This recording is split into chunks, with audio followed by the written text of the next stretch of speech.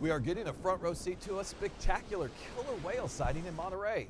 There were even 2 little babies in the group. Ooh, hey, jumping up there. There's our little baby.